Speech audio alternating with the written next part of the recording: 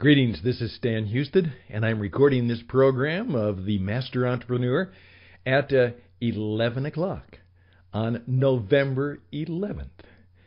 If you know your history, or if you are like me, you've lived quite a bit of history, you'll know that that's a significant time in a significant day. And we will make mention of that and honor the people involved. And then perhaps segue into something that is right now happening in my life, and it's happening in everybody else's. Yep, stupidity, incompetence, narcissism. Indeed, every businessman, every businesswoman better be aware of what I call the S-I-N factor. And you know perhaps what that spells.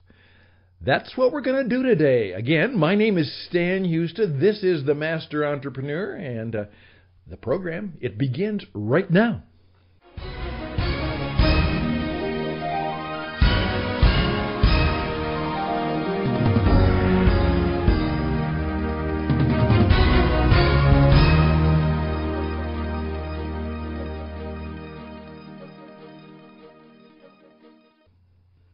And indeed, we do welcome you back to this iPod radio broadcast.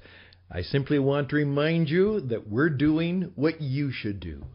I will be pointing out to you that every project, that's right, every project should begin with 7 podcasts.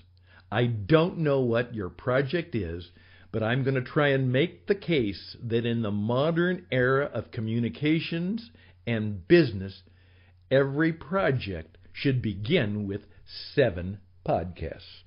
And we'll try and make that point to you sometime during the week. Again, it is November 11th. Obviously, it's the 11th month and the 11th day.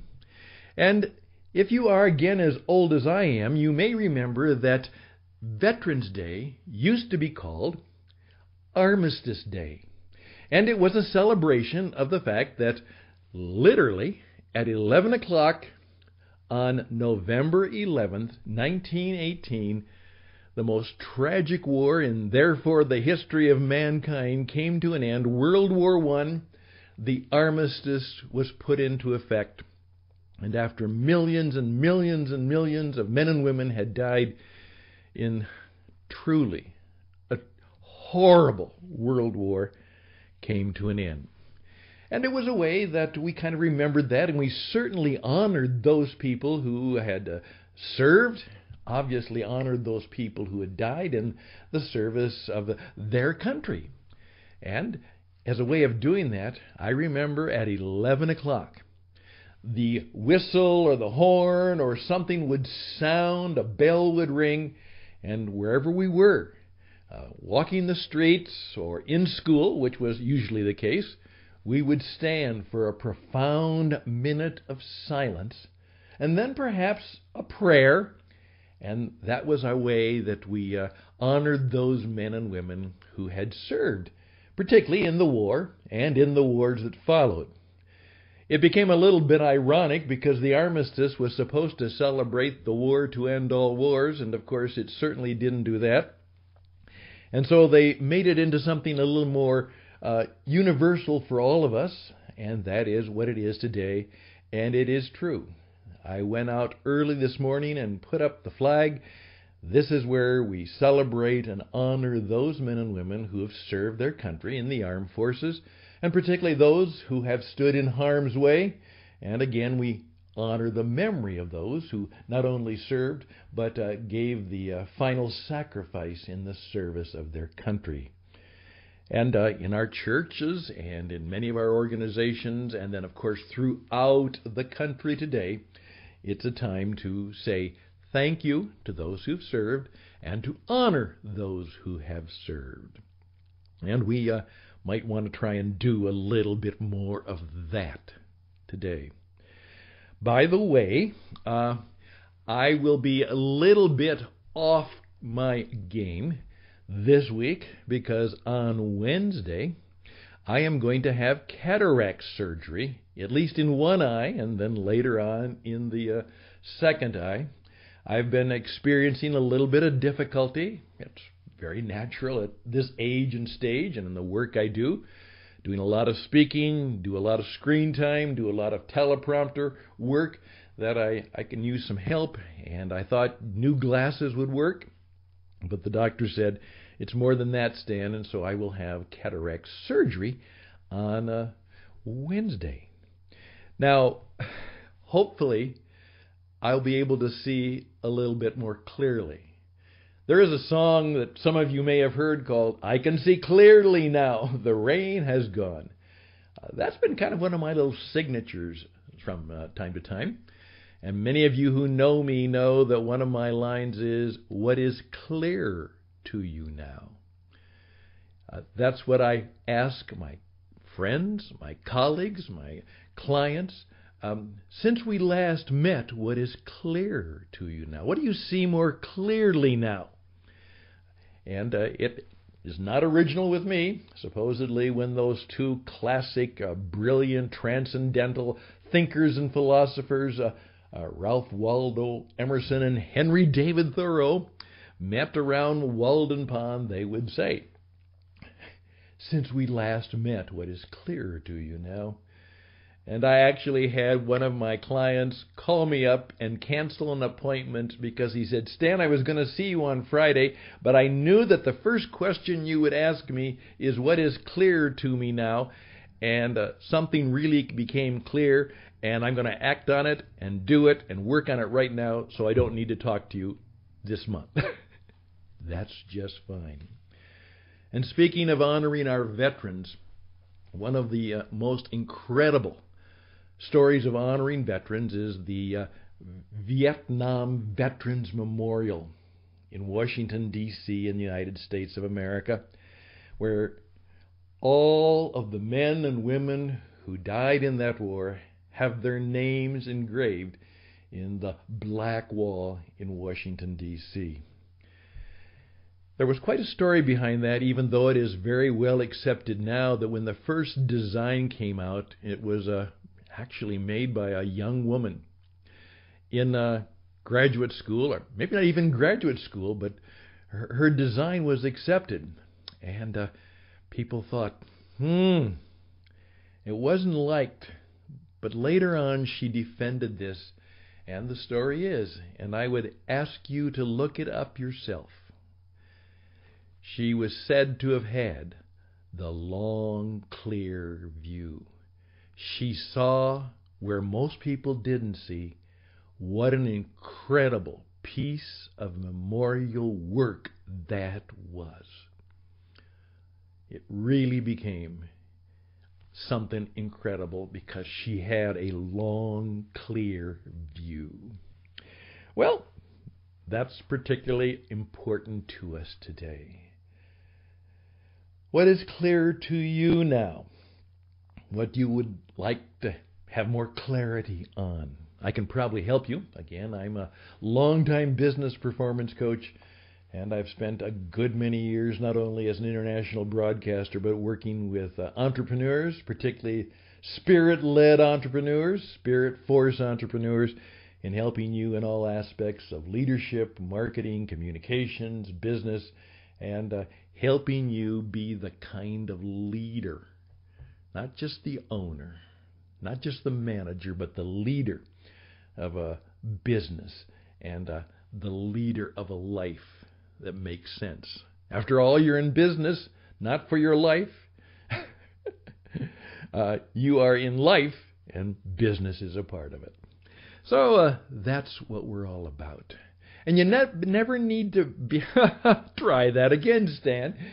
You never want to have to deal with the S-I-N factor very often. Stupidity, incompetence, narcissism. And I'm having to deal with that right now, and we'll tell you more. I'm Stan Houston. This is the Christian Entrepreneur Network, tcenglobal.org/contribute now. we would really appreciate your sponsorship of what we do right now. tcenglobal.org/contribute now. And if we could be of any help to you in any way, raise your hand and say, help me. And if you say, I'd like to be on your program, talk to me. RadioEdge77@gmail.com. RadioEdge77@gmail.com. Now, take a break, and we'll come back with the stupidity, incompetence, and narcissism factor. We'll be back.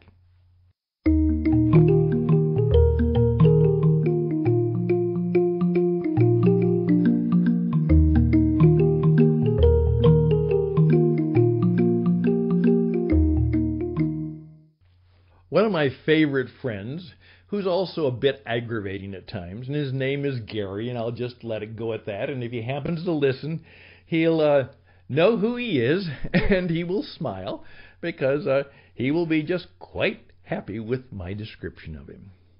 Gary is a little bit of a curmudgeon. I'd almost call him a Christian curmudgeon. He's a pastor, and he was a very good pastor, and he still is. But he realized quite early in his pastoral career that he would never be able to make, as a pastor in a small congregation, in a small denomination, he'd never be able to make quite the living that he wanted to.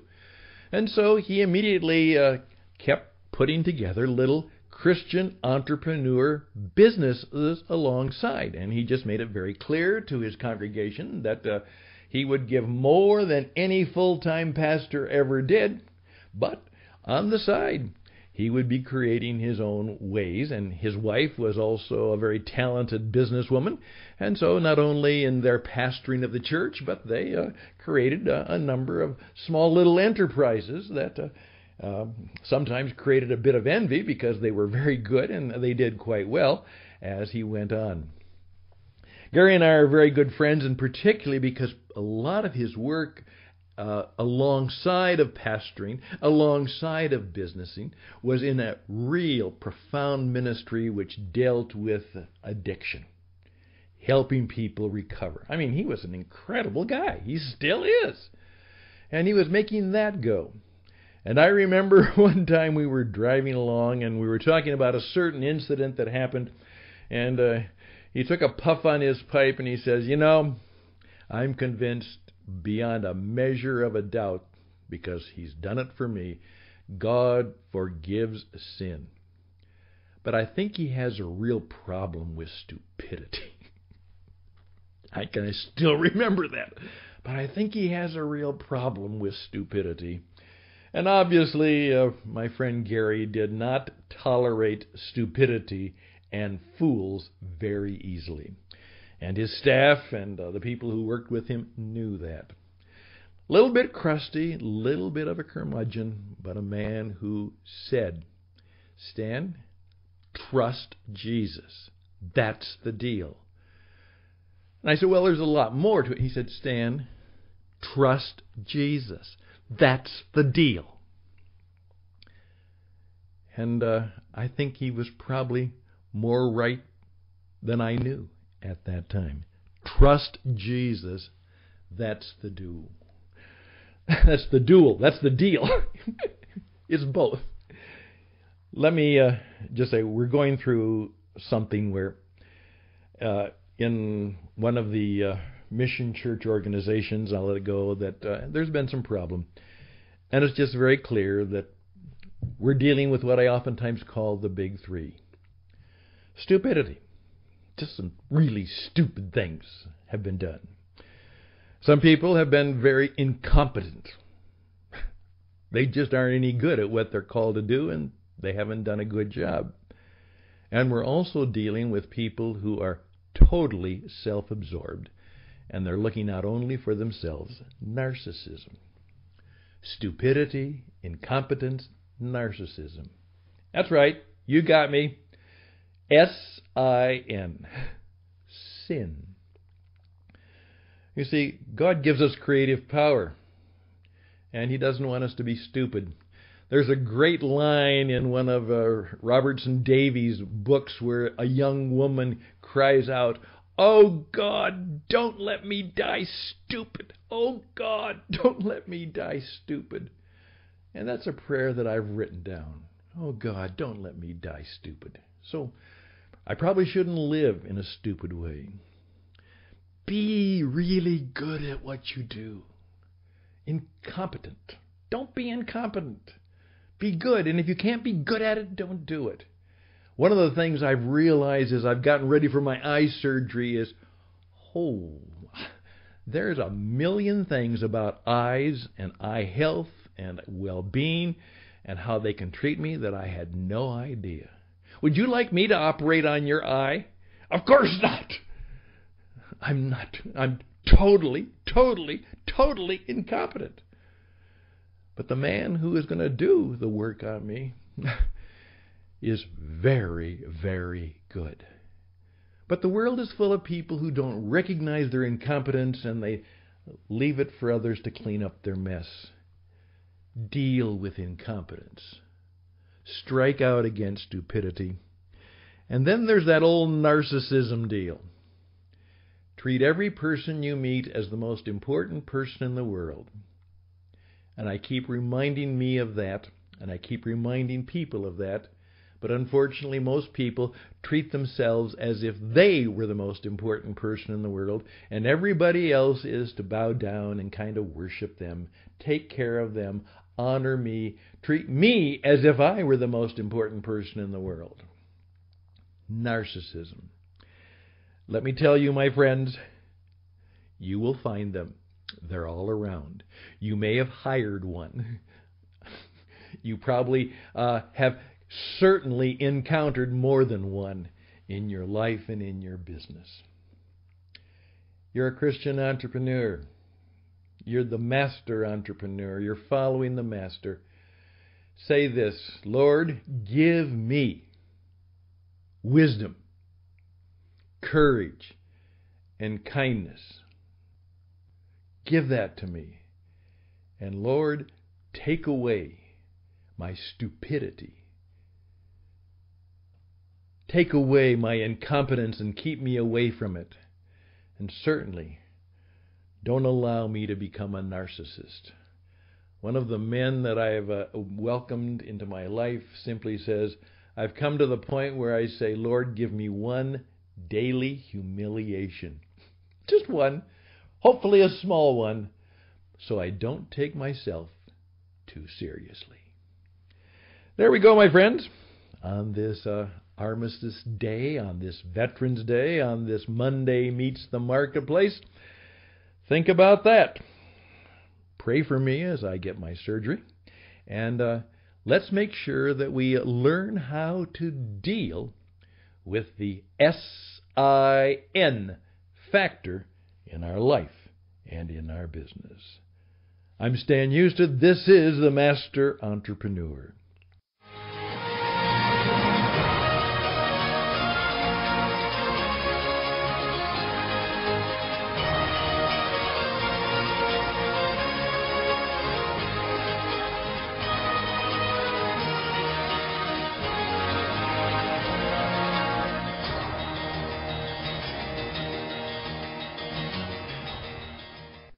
I can help you be a radio broadcaster, and as you're going to find out, I'm pretty good at helping people do that, and there'll be a number of ways we can do that. We'll bring this to an end at just about 20 minutes, a little bit more, a little bit less, but I know how to do that and how to do the timing right. So please reach out to me at radioedge77@gmail.com, radioedge77@gmail.com. I would be grateful and I would be honored because I believe that I and my team, both with the Christian Entrepreneur Network and with What It Takes Radio, what your business needs, we can help you with. I'm really confident about that.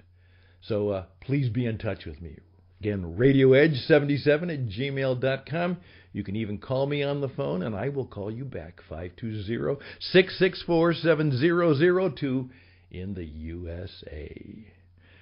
We'll be back this week, I hope, and I wish you all the best and blessings, and bye for now.